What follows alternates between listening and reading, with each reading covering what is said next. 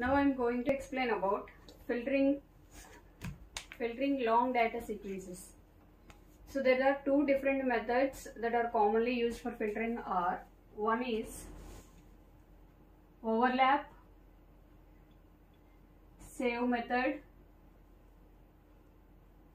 and second one is overlap add method.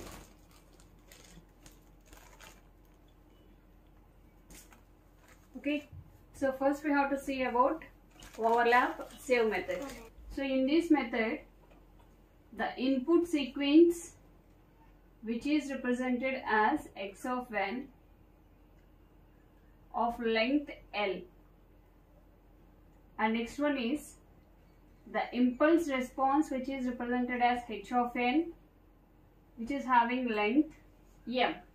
Okay, so in this overlap save method, the entire input signal which is divided into blocks of size L plus m minus 1. So this is the size of each block. Okay, so now first if you take x of n is equal to, okay, so I am taking x of 0, x of 1 and so on, x of m minus 1, sorry, L minus 1. Okay, so this is the some block of data. So in this block of data, the first step is add m minus 1 zeros here. Okay, add m minus 1 zeros, 0, 0 and so on. Okay, so this is x1 of n. This is one block of data, and the second block of data is equal to the inputs of the end of the inputs which is taken here, so that is x of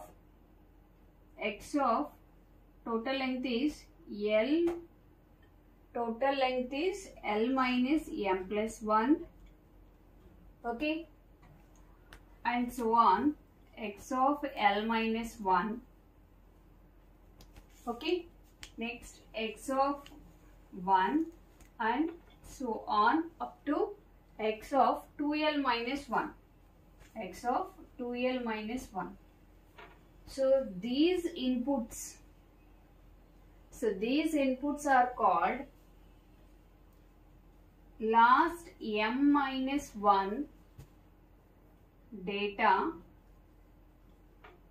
of sequence x of n. That means this data will be taken here.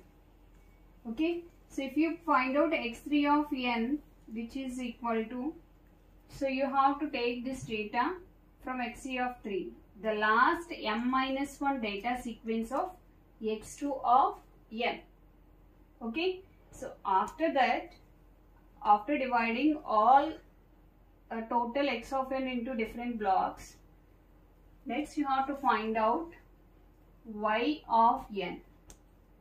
So y of n is equal to yi of n is equal to xi of n circular convolution with h of n.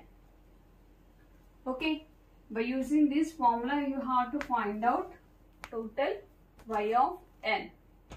Okay, let us see one example for overlap save method. Let us see this example. Let the total length of the sequence L is equal to 15 and the length of impulse response is 3. Let the length of each block is 5. Okay, now the input sequence is divided into blocks. Input sequence means what? X of n is divided into different blocks. So that is the first step of overlap save method is what? So you have to add m minus 1 zeros. Here what is the value of m? M is represented as impulse response is M. M is equal to what? 3. For M is equal to 3, how many number of zeros you have to add? M minus 1, that is 3 minus 1 is equal to 2 zeros. Okay, that is 0, 0. And I am taking the inputs as x of 0, x of 1 and x of 2. Okay. So now each block, let the length of each block is how many? How much number? 5. Length is 5. Okay. Second step is what? So this is x of n. x2 of n is equal to, okay.